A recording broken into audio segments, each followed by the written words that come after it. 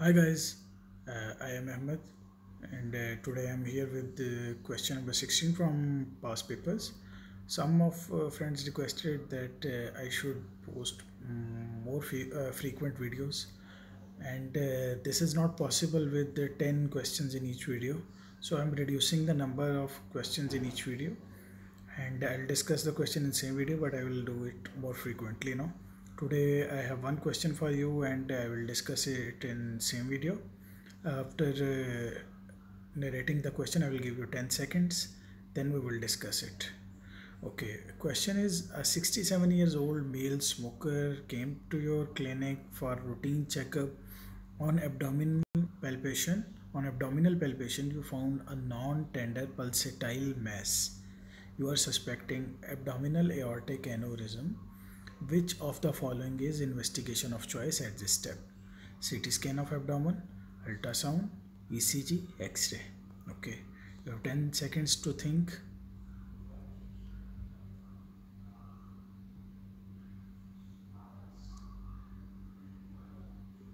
Okay, done.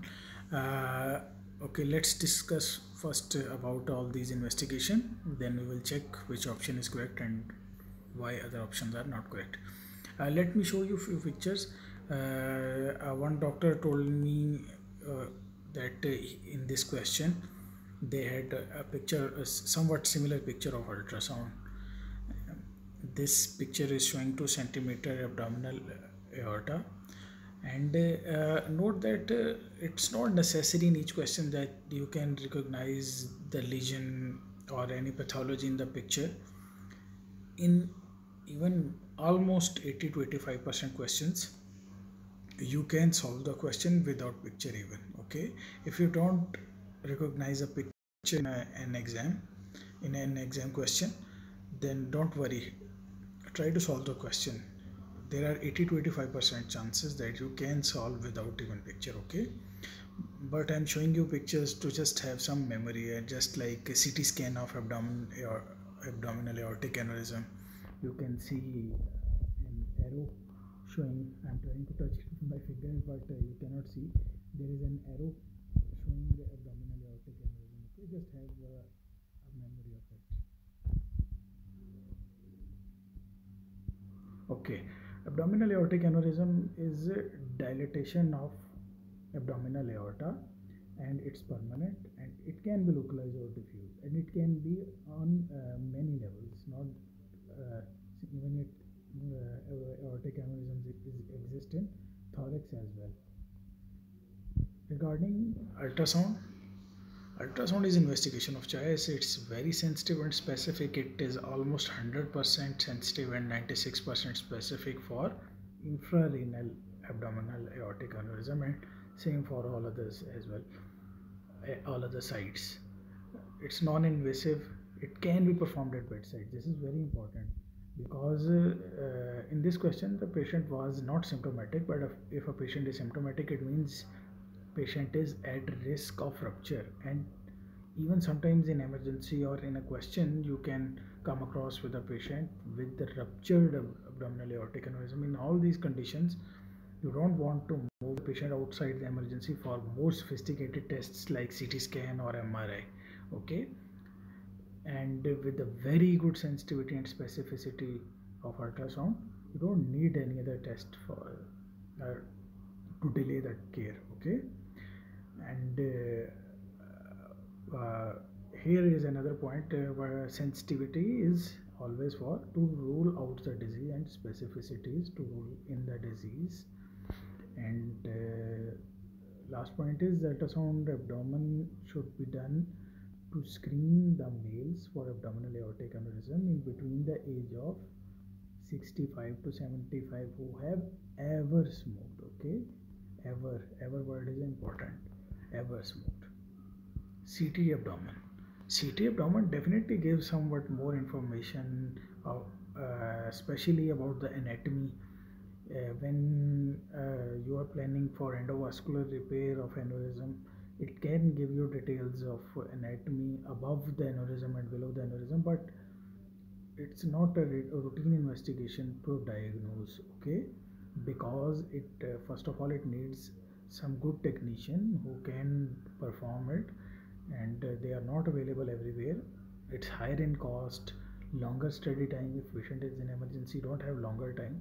And very important point, if you can solve the problem with ultrasound, why to give unnecessary exposure to radiation and contrast material? Okay.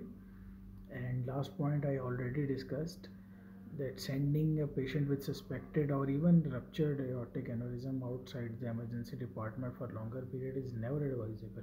Okay, so that's why ultrasound abdomen is investigation of choice.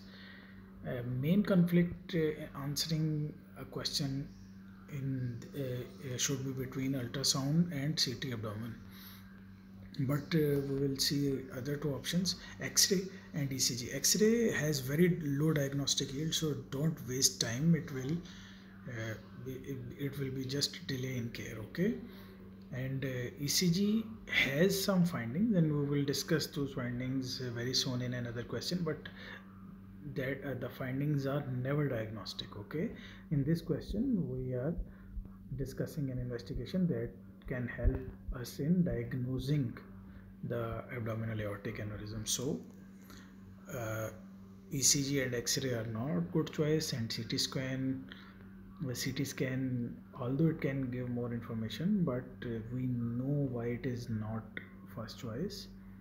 And ultrasound abdomen is investigation of choice. Okay, this was regarding abdominal aortic aneurysm. I have collected some other questions on same topic, abdominal aortic aneurysm, and I'll try to finish the topic in next few videos. I don't know how much questions I have. I think 2 more or 3, and there is already one question discussed in a video. You can go back and check that.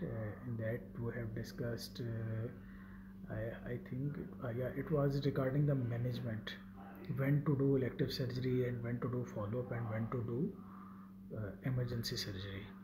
So now in this we have discussed the investigation of choice and other investigations. Okay, regarding investigation, one more point, sometimes CBC is mentioned in option. CBC is not a diagnostic test, and even in acute emergency like ruptured aneurysm,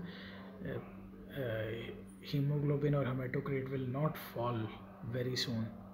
Patient's vitals will fall first, so that's not a significant test. I hope that's all for today. Best of luck, and stay connected. Those who have watched this video up till now, it means you are interested. Kindly subscribe the channel so we may remain connected. See you soon. Bye.